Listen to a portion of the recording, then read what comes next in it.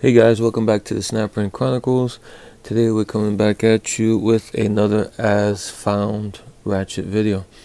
I guess you've noticed that a lot of these as founds are Craftsman, and like I was saying to you in previous videos, yeah, it seems like Craftsman, because of their popularity, seems to be the most popular culprit out there of as found videos, or my as found videos. But this one, when I first picked it up, I picked this up retail at a thrift store, and it was $4. And this is the 3/8 43785V, forged in USA. I want to say this is a little bit earlier model, just because it has the old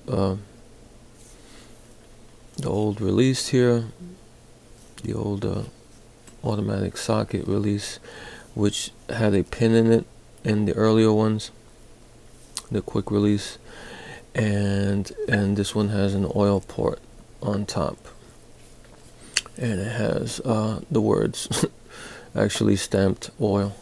So I'm gonna guess that this is an earlier version of this ratchet, which this ratchet had a long run. It went from the mid to late 60s all the way up into, I think, the early 90s.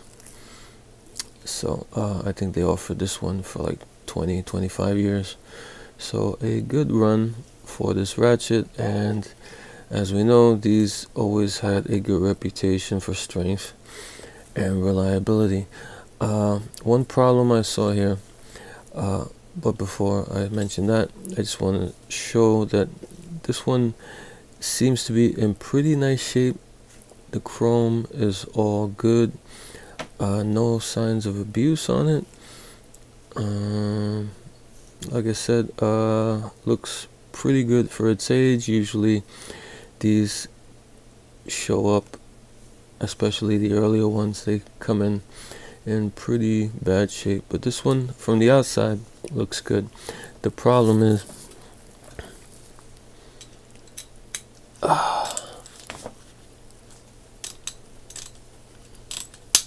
it skips.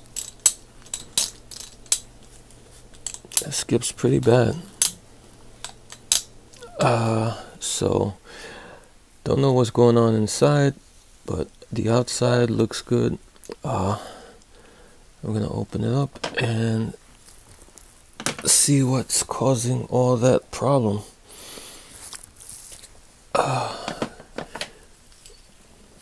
Got hopefully this, it opens right up. So no problems really with dirt or anything. A little bit there, but not much. There's not much dirt in the little cutout there. And over here in the channel, there's no dirt either, which is a good sign, which is kind of rare. And here is the gear. And as we can see, the gear looks like some old lubrication, but it's not really coming out too much. Could be dry, yeah, dry lubrication. It's just glazed all over there, but not really lubricating at all, just hard. And I was thinking maybe the teeth were broken, but then I looked at the shape of it and I'm like, how would the teeth be broken? This doesn't look like it was hardly ever used. So here we see the teeth all look like they're in good shape. Actually, this doesn't look like it was used much at all. If we look at the teeth, not much wear. One weird part about this gear is the ball detent and the peening. It looks like a horseshoe peening there for some reason. It doesn't look like they got all the way around with the peening. Had like a horseshoe effect there. I thought that was pretty interesting. Okay, so what's causing the skipping? Here we see and the switch is pretty hard to turn. It's something's like gummed up in there. And just a peek at the teeth look good on either side there. But let's take them out. Let's take out the switch and see. And see what else we see here. Oh, and that comes right out too. I'm a little shocked because usually I have to struggle with this stuff. These old ratchets, and it's clean. The channel is clean, free of dirt. There's very little dirt on the ring. But here on the opposite of the switch, you see this film. See this old grease. See how I'm like picking it off with this pick. It's coming off solid. I think that's the problem. I'm guessing, because look at look at this pawl. The pawl looks brand new.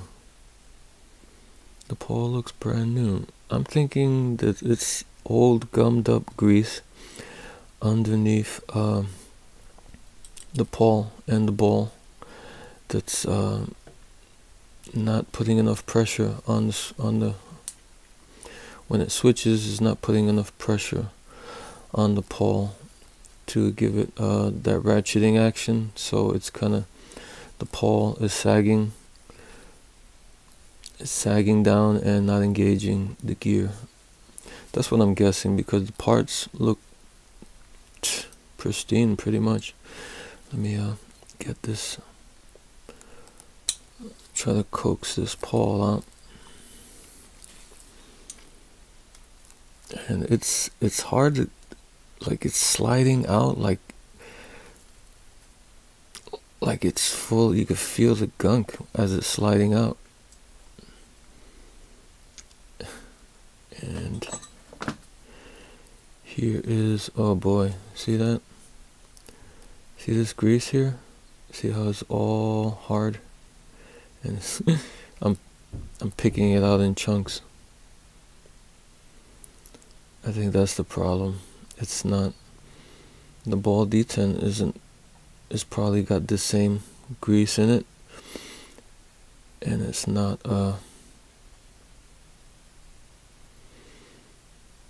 probably giving enough pressure. Or maybe it is giving enough pressure, but this is so gummed up on the sides and all over that it's like hardly moving. Once it starts ratcheting, it just goes down and doesn't ratchet back up. You know what I mean?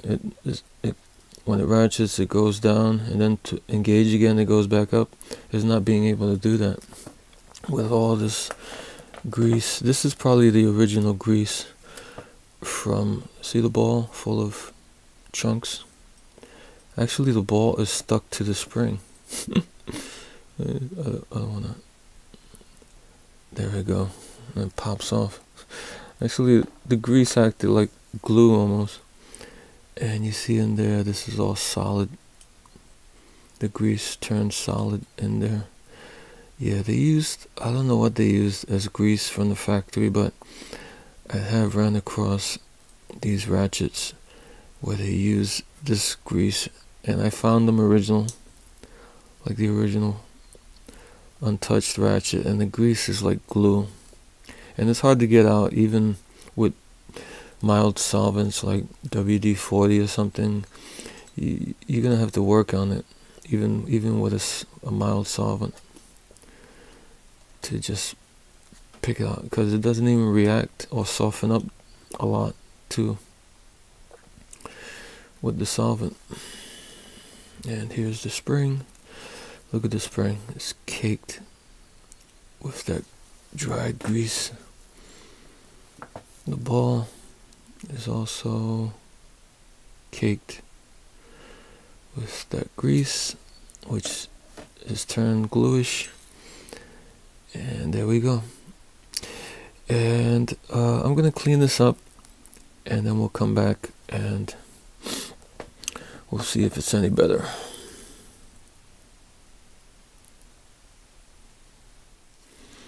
Okay, so we're back after some cleaning of the ratchet and the components. It's looking a whole lot better inside. Here I put, just to save some time, I put the spring and the ball and the pawl into its place, but everything in there looks a whole lot better and cleaner. There was, especially on the pawl side, the gear side over here wasn't too bad, but over here in this brooch space, there was a lot of dried grease in there, but with a little scraping, and I used WD-40 to kind of loosen things up a little bit, even though it didn't really liquefy the grease, but it did help soften it up somewhat. And instead of having a lot of flakes and powder, the liquid made it so I can mop it up a lot easier and better. And here is the switch. The switch still has a little bit of residue on it, but looking a lot better. And the switching feels a lot better and freer than it did. So let's put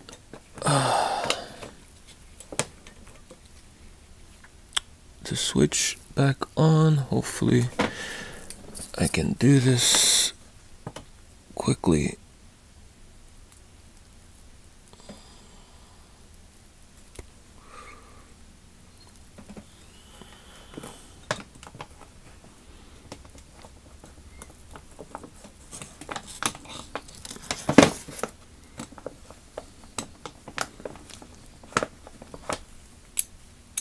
Okay, there we go. So the switch is on, and now the gear. Like I said, the gear was a little bit gummy, but not too bad. I cleaned that up, cleaned up the teeth and the inside here, cleaned that up a good bit. Sounds a whole lot better than it did. And I cleaned up the ring, even though it was pretty good as is. Let me get that piece out and get that around there.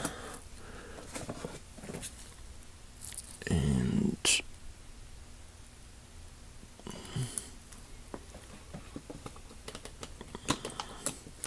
set down. And it all goes back together a lot quicker when it's just clean. And there you go. It sounds a whole lot better than it did. And